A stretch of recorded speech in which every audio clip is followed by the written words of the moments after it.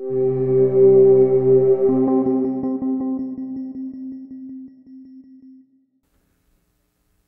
many people here don't know what they want to do when they grow up? That's what I thought. The good news is you're not alone. I've been fortunate to have 2 careers so far. First one was I was a venture capitalist for over 20 years, investing in entrepreneurs who are starting technology companies. It combined my interest in investing, technology, and it allowed me to work with incredibly interesting people. More recently, I've been trying to be a teacher, trying to be an instructor of entrepreneurship, and finding my way in that. And for a variety of completely different reasons, it's been very satisfying to me also. I've learned 4 things in that journey that are really important to finding. Most of these have come from talking to finding something that's really satisfying. Most of these have come from talking to other people. And I want to walk through them with you. They make a relatively unfortunate acronym, but I'll let you figure that out. Number 1 is take initiative. Number 2 is amplify your inner voice. 3 is risk failure. And 4 is persevere. TARP. Let me say that again. Take initiative, amplify your inner voice, risk failure, and persevere. I want to tell you a couple of stories. I grew up in New Jersey. I went to high school. I was a good student. I was not a great student. I was also a wrestler. I was not a good wrestler. I was an average wrestler. I'm not in this picture, but if I was in this picture, I'd be the guy with the black eye on the bottom with much less muscle definition. When I got to be a senior in high school, like all of you, I went around and visited colleges. I wanted to go to college in the Northeast, and I fell in love with Dartmouth College. Went to my college counselor, told him I wanted to go to Dartmouth College. He told me I was crazy. He said, "You're not a good enough student. You shouldn't apply to Dartmouth College early decision." I said, "Okay, you're a smart guy. This is what you do for a living."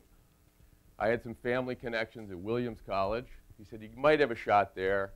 Apply early decision to Williams." So I did, and I got rejected. Thank God.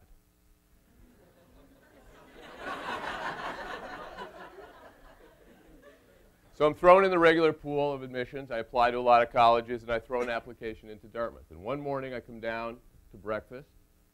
My father's reading the paper. He says, "You want to go to Dartmouth College?" I said, "I do." He said, "Okay, here's what you do. Dartmouth's wrestling Columbia in New York City today. You should skip school. Take the train to New York, jump on the subway, go up to Harlem, find a gym, get there early, an hour before, watch the match. I guarantee you no one will be at this match. Maybe one set of parents from New York City, but it will be an empty gym. After the match, go up to the coach, introduce yourself, and tell him you want to wrestle at Dartmouth." Now, I was totally shocked by this. First of all, my father was relatively strict, and for him to be telling me to skip school was a bit of a shock. But secondly, I was having waves of anxiety about me, the guy on the bottom with the black eye, trying to convince the Dartmouth coach that I was recruitable material. But my father was a smart guy, and so I took his advice. I went. And he was exactly right. The gym was empty. I went up to the coach. I introduced myself, took a deep breath, and said, I really want to wrestle at Dartmouth. And he was surprised. And he said, "Okay, well," and we talked for a while, and he said, "Okay, why don't you come up to Dartmouth for a recruiting visit? You can meet the team, and we'll get to know you." And I did that, and it was a great weekend. And at the end of it, he said, "I really enjoyed getting to meet you. I'll put in a good word for you at the admissions office." 4 months later, big envelope comes. I got accepted to Dartmouth College. I wrestled the first year, Dartmouth disbanded the wrestling team. Not enough people were going out for wrestling. But when I talked to him later, and he said, you know what I told the admissions office when I called them? I told them that you weren't good enough to wrestle at Dartmouth, but that you had initiative. You did something very unusual as a high school student. You came up to me and you tried to sell yourself, and that made a big difference. Anybody know who this is? Exactly. Ralph Waldo Emerson. He wrote a great essay on self-reliance. And if you ask the average person, what does self-reliance mean? They tend to say, I'm an island. I don't need anyone. I control my own destiny. I make my own cheese. But if you look up self-reliance, there's a second definition. And that's having the confidence to listen to your own voice. That's having a confidence that what you think is true. And that's what I think Emerson was trying to say to us. He has a quote in this essay, and this is a hard essay to read. The guy's not pithy, but I really recommend everyone read it. He talks about the inner voice. These are the voices that we hear in solitude, but they grow faint and inaudible whenever we enter the world. Society everywhere is a conspiracy against the manhood of every one of its members. The virtue in most requests is conformity. The virtue in most requests is conformity. Self-reliance is an aversion. Trust thyself. Every heart vibrates to that iron string. This is a long quote, but I thought it was very apropos. It's out of the same essay because it basically would be true today, just as it was true 170 years ago.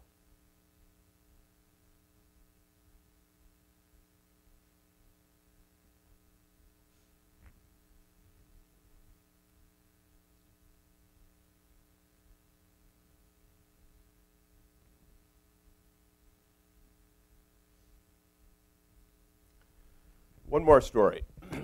So I graduated from college. I got a job in a big company. I liked it for a while, but it quickly became repetitive, and I became miserable. And I did what all good, well-educated liberal arts students do when they become miserable in their first job. I thought about graduate school.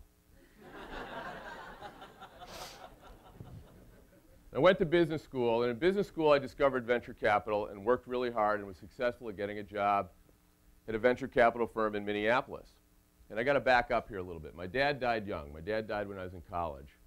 And one of the things I always regretted that he traveled a lot. He was a salesman. And I didn't get to spend as much time with him when I was a teenager as I had hoped. So one of my personal goals was to find a career where I did not have to travel as much. So I'm working in Minneapolis. Things are going well. After 2 years, I get promoted to be an investment manager. After another 2 years, I got promoted to be a junior partner. And they gave me some equity in a small fund that could be very valuable. Could have been worth probably enough to pay for one college education at Middlebury. Very significant amount of money.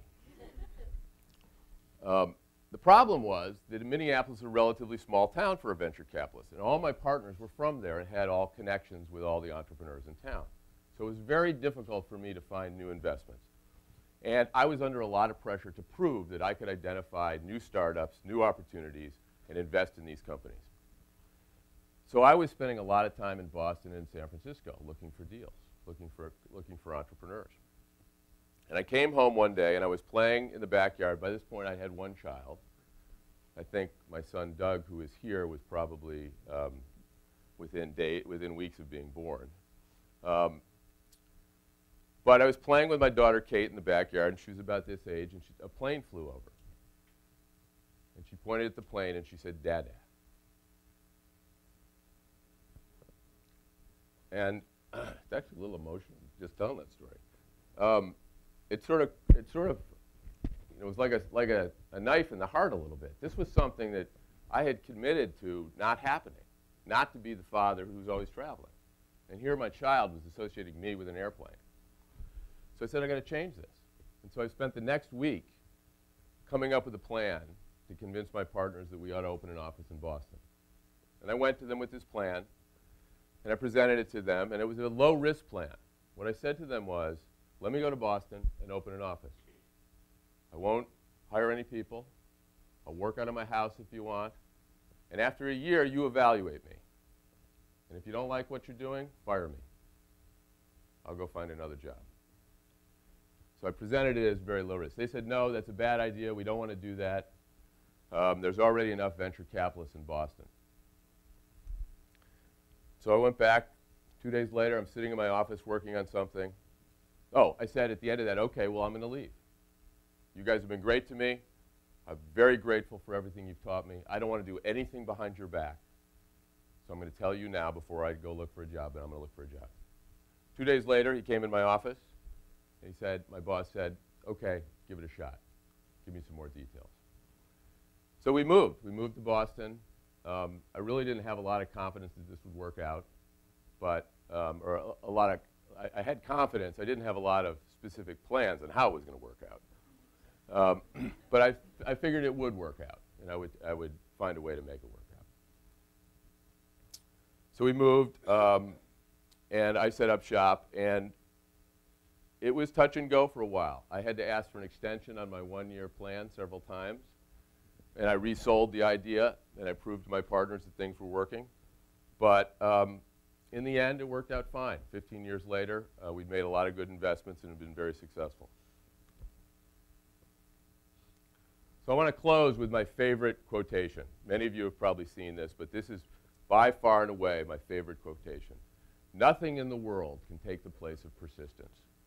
Talent will not. Nothing is more common than unsuccessful people with talent. Genius will not. Unrewarded genius is almost a proverb. Education will not. The world is full of educated derelicts. Persistence and determination alone are omnipotent. The slogan, press on, has solved and always will solve the problems of the human race. And I believe this is also true of the problem of all of us trying to find our mission in life, trying to find what we're really supposed to do. Persistence is key.